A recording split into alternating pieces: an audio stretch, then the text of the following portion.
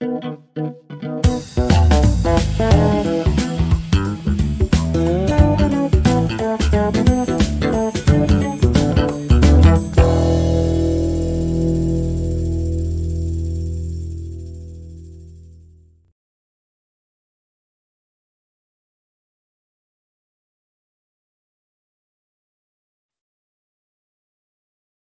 friends, myself Ankit SHELADIYA. Last week due to Easter holiday, I wasn't at home, so I couldn't get some time to make another video. This week, I would be talking about effective tips for learning the German language. Here, I won't be separating the German language for English taught or German taught course, as I would be talking about the whole language learning process from A1 till C1 level, or I can say in general what you have to do to learn the German language effectively. German language is one of the difficult language. You can say it's not that easy. The grammar rules are too complicated. There are many sets of articles which you need to remember, and according to that article, the grammar is changing in all different cases, and that makes German one of the difficult language to learn. But I would say it's not impossible when you have your basics clear in the language department, and then when you do the right practice as per the time, you will eventually master the language. So I would be giving my experience from my side, what I have done in my language learning process in 2015 and 16. And also after that, because language learning is not a one-time thing. You have to learn every day, every single time when you speak to a German people, you are learning something new. So it would be a long journey for you. But in the beginning, for your study, for your work, when you need to have a certain set of requirements which you have to fulfill, and for that thing, I would be sharing my effective tips and experience. So when you start learning the language, you are completely beginner. You don't know any single word in German. Maybe you start with hello, like it's similar to hello or hi in English language. So when you start with this kind of zero level in German, everything would be difficult. But as per common European framework of references for the language learning, when you have A1, that means you have to do certain kind of things, like you have to introduce yourself in German. You can do some basic conversation. Maybe you can understand the announcement at the bus station or railway station. So these kind of things are covered in A1. In A2 level, basic shopping, going to a restaurant, maybe visiting a doctor. So they have divided every single level according to the skills which you have to get at the end of the level. So level learning, maybe in B1, B2, you would be more independent speaker. In A1 level, you would need some help from some other guys.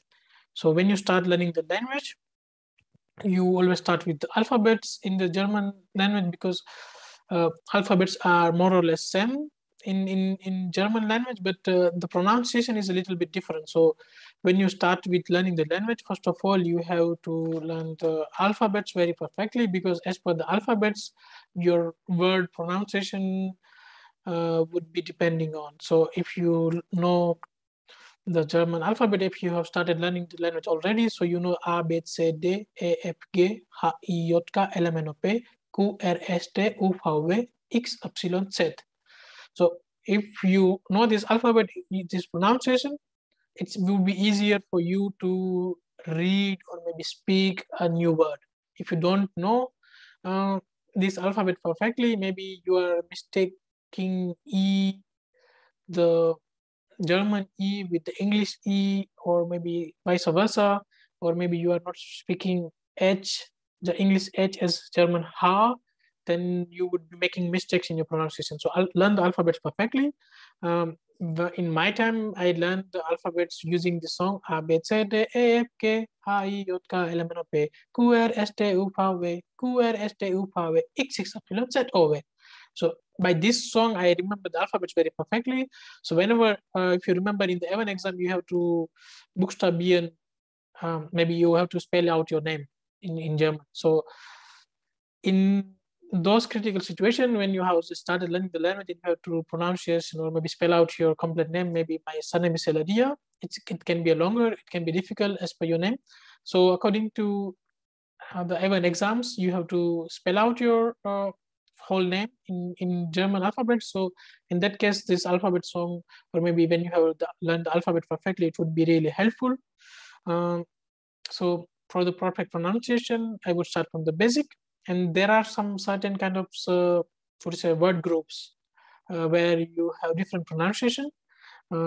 I think I would make another video for it. I have like almost 12 to 14 slides as I started teaching A1 and A2 level during the start of pandemic, when I had too much time, as I was not working full time because of the Kurzarbeit and so on. Kurzarbeit is a kind of thing from Germany where you don't need to work, but you can still have your job at your current employer, and then you will get some 70% of your salary. These kind of arrangements are there to prevent the job loss. So at that time, I had taught A1 and A2 level to few students, and in that time I had prepared some PDFs. So maybe I will try to upload it in on my website or somewhere.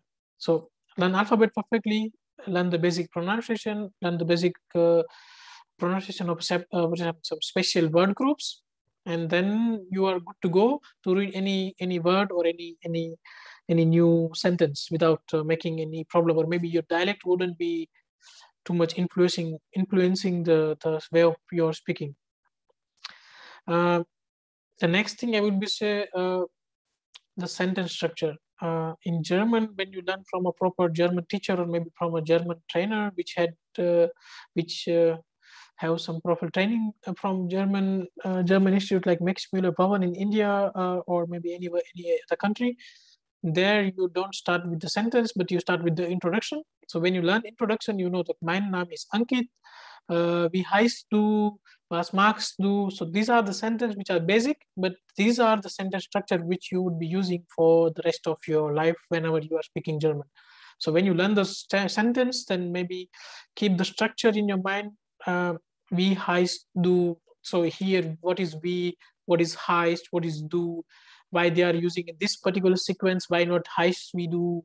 So this particular sentence structure are your basis, or in German, in English, your basic or your pioneer skills. So when you master this basic sentence structure, it would be easier for you to form the difficult structure which you will be learning in the higher level, like B1, B2, and also in C1 level.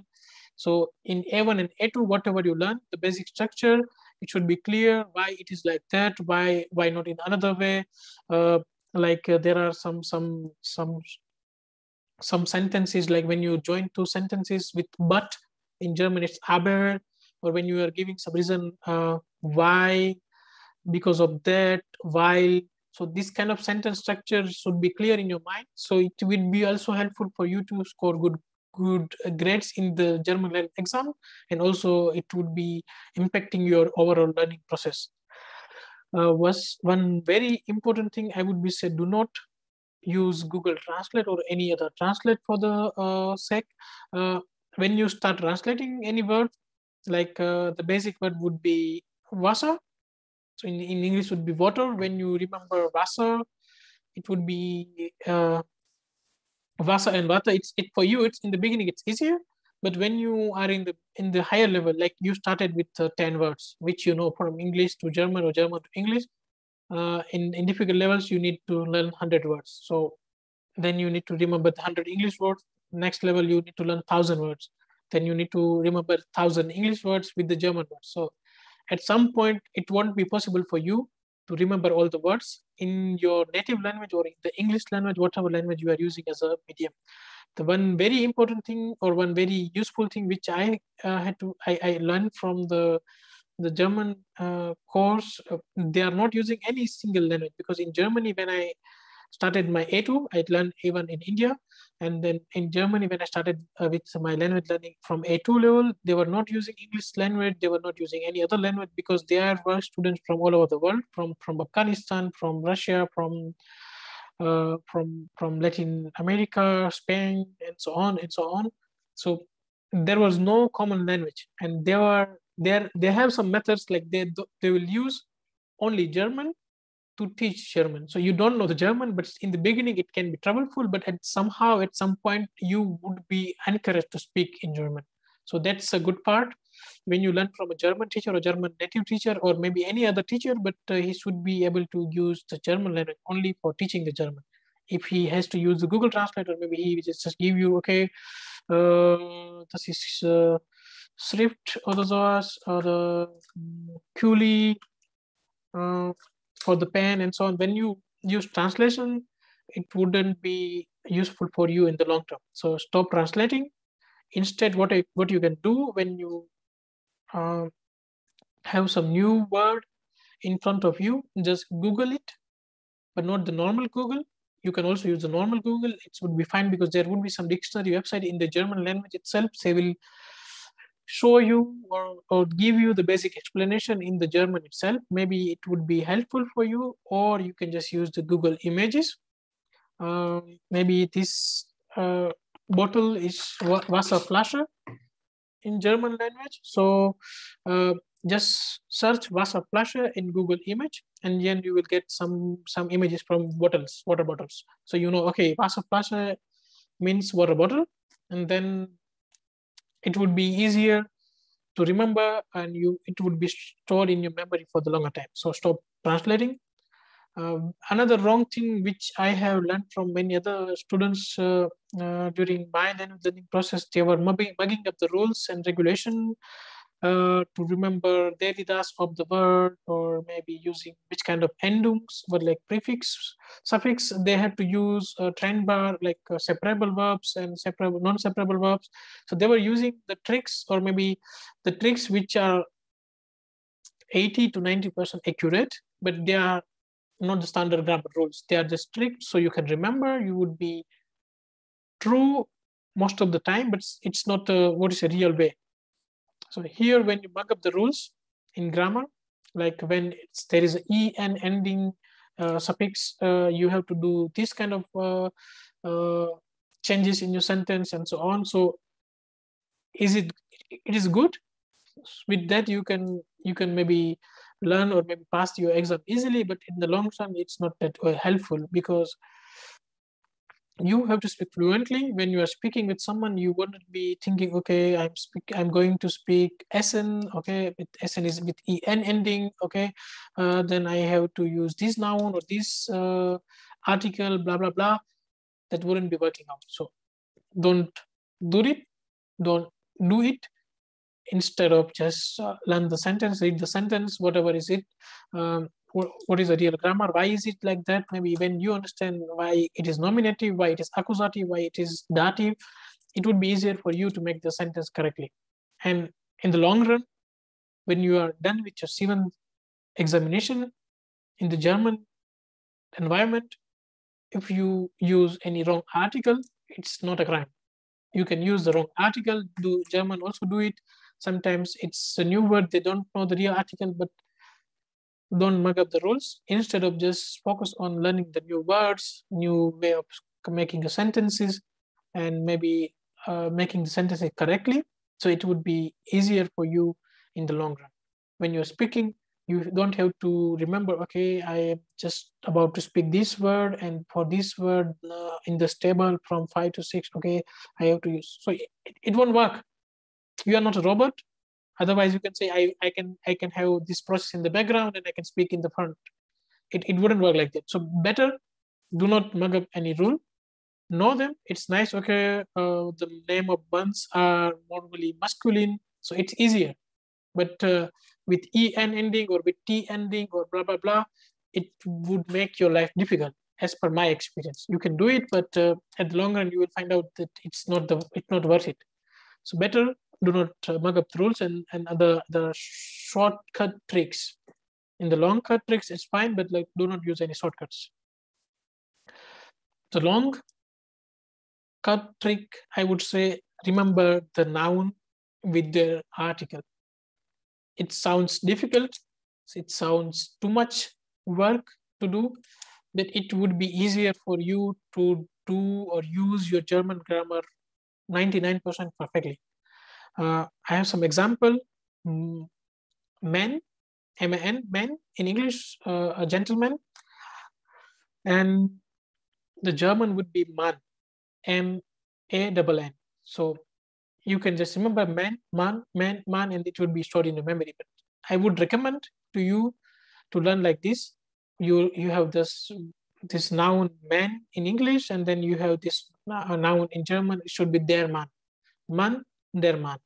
So here it would be easier for you in the long run to remember the noun, the right there, this article. And when you know the right there, this article, and then you know the right case, nominative, dative, accusative, or genitive. Genitive is not that popular, or that it's not in the use that much. So you just need to remember these three cases. And when you have the article and the right cases, then your article would be 100% grammar pro. There wouldn't be any error. Der Mann, die Frau, das Mädchen, and so on. So you will remember this noun with the article itself, and it would be making your work really, really easy. And another thing you can do here when you learn some new words, like auto is car in German, and article is das Auto, but normally you use car for driving. So there is a group of words. So ich fahre mit dem Auto. So fahre mit dem Auto. So mit dem Auto, you can remember it like this with the sentence. So it would be another step further. You know, mit dem Auto fahren, Auto nicht mit das Auto fahren, mit dem Auto fahren. So it would be in your memory for a longer time.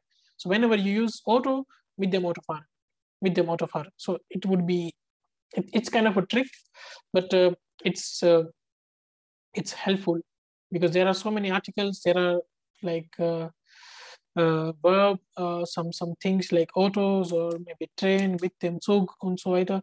There are so many other things which you can remember by using them often. Like if you use it 10 times and then the 11th time it would be automatic. Okay, mit dem Auto fahren. There cannot be any other case. There cannot be mit die Auto fahren. There cannot be mit der Auto fahren. There would be always mit dem Auto fahren. So it would be like this. These are the common phrases. Like it would be in use for your side at least 10 to 20 times in a month. So these kind of verbs, these kind of sentences have to be in your memory so you can use them perfectly. The next thing, make a list of new words without having any translation on the side. Just write them. Das Auto, water, der Mann, die Frau, das Wasser, and so on. And then like what you say, like once in a week or once in a month, just go through them and just try to check it, how many new words you remember perfectly. Because whenever you write new words, that means you have already searched it in Google, you have seen it in person, then you know this word or this noun when you had this in your dictionary or in your list. So next time you read them, and then you can just like read it again and again, every once in a week or once in a month. So you can always increase your vocabulary. And once you have the enough vocabulary and the basic sentence structure, you can make so many sentences with them, and then it would be improving your speaking in general, also your writing. This would be one possibility, expanding your vocabulary, but to learn new words, you have to get them from somewhere. And to get them from somewhere, after finishing A1 or A2, I would say in A1 and A2, I would be focusing just on the basic grammar. I would just focusing on the right pronunciation. I would just focusing on the sentence structure. Once I'm finished with A1, I would say also A2. After A2, I would be starting to listening radio. I would be watching German TV shows. I would be reading German newspaper. If you don't have access to German newspaper in your country, maybe just go to any random German website. All the German website has a .de extension, like in India .in. So whenever you go to .de extension website, it would be most of the time in German. Also just search in some random newspaper companies in Germany, and then you can find their online version available, and just go through them read the articles and maybe highlight the new words. If you have learned something about Sneeman, there's Sneeman, which is here. Sorry, not that. Here, there's Sneeman, snowman. So when you read the article about snowman in December, then you will highlight some different words. Snee is equal to snow, and whatever things you see in those articles, and then maybe just put it in your list. Watching German movie would be kind of entertainment for you, and also you will learn indirectly. As best way to master any language would be immersion. The first thing is like go to that country where this language is being spoken. Like for German, it would be Germany or Austria or also part of Switzerland. You can come here, you can be surrounded by German speaking people, and then in the end, you will improve your German language. Second thing would be watching TV, watching radio, watching German movies, also listening to German songs. And this way you would be immersed in the language from all of the side. Once you have this influx of German words, German sentences, German pronunciation, German accent, now you're good to go to speak in the real environment. And maybe when you are learning in the class, you have to speak maybe also in A1 or A2, but it would be limited. And you can try to use your speaking with your language buddy in your class, or also from internet, you can find someone with whom you can practice your language speaking. But after B1, I would say I would intensify this effort of speaking German with some other guy, some German speaker, or maybe my classmate. For that, I would be suggesting, if possible, you can come to Germany on your learning visa, where you can learn language from Germany itself. If it is not possible, you can take part in Duolingo events. Duolingo events is kind of a concept where a host like me, I'm hosting event every Saturday. So in those particular events, there would be a standard agenda. Like in my event, we always do discussion on any set of certain topics, which are most of the time difficult because I'm doing it for the advanced speaker. But you can find your level, beginner, advanced, intermediate, whatever you are as of now. You can take part in those events. Most of the time, it's free.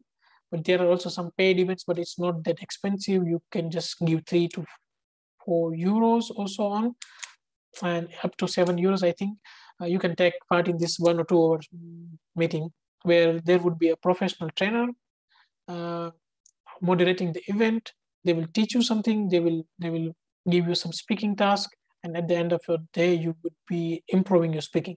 So you take part in Duolingo events. There are some other platforms, meetups, groups or Facebook groups where some common interest of learning the German language is there, and then maybe you can find some other people who can help you out in your speaking, maybe free or maybe in exchange of some money.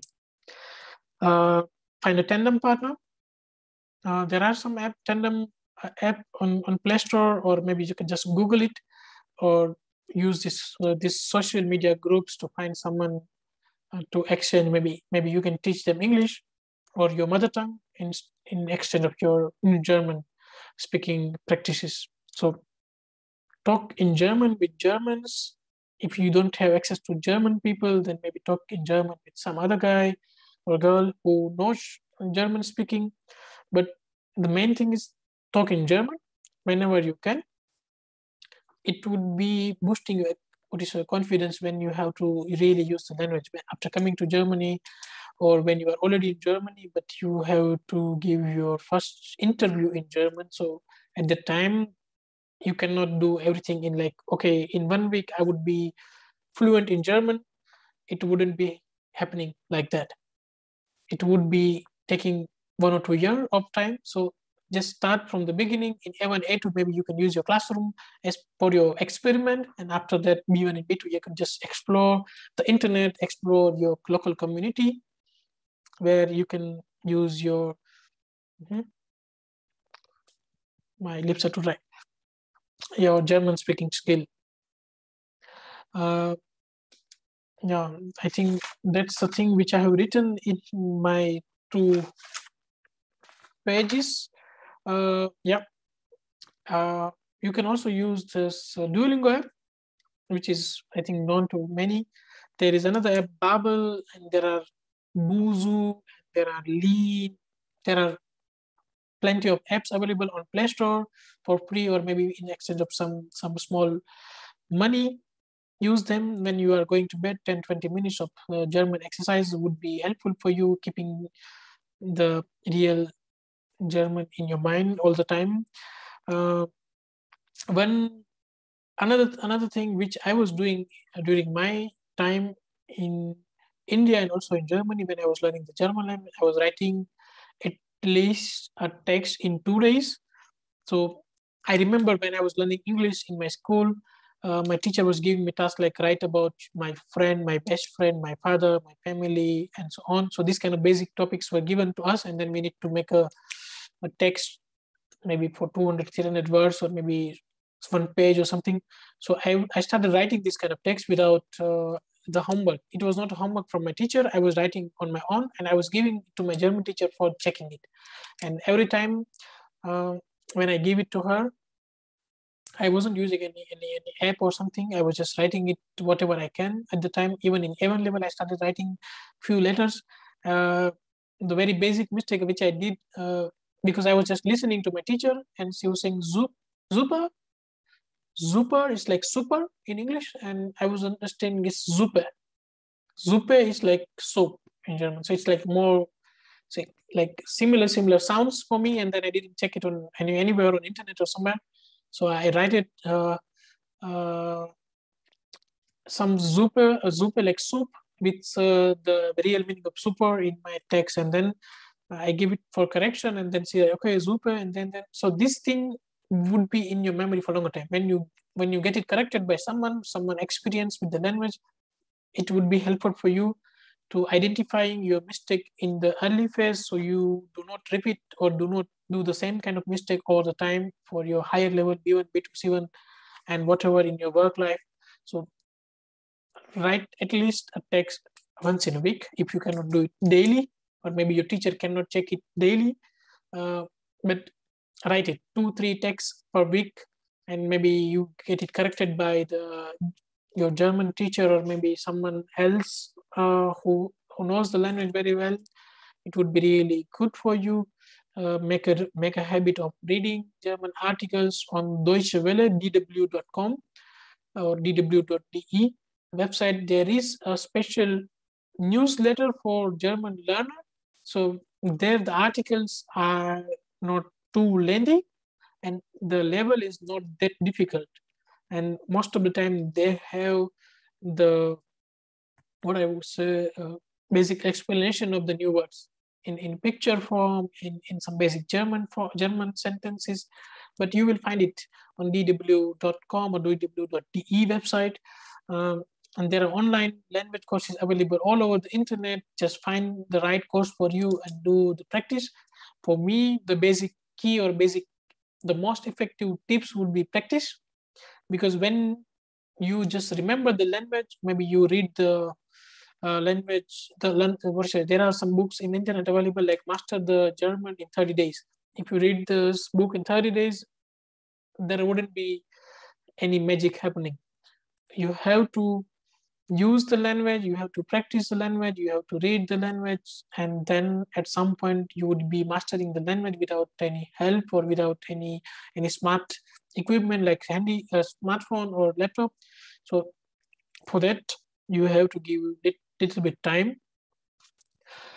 Yeah, I think from my side that was the thing.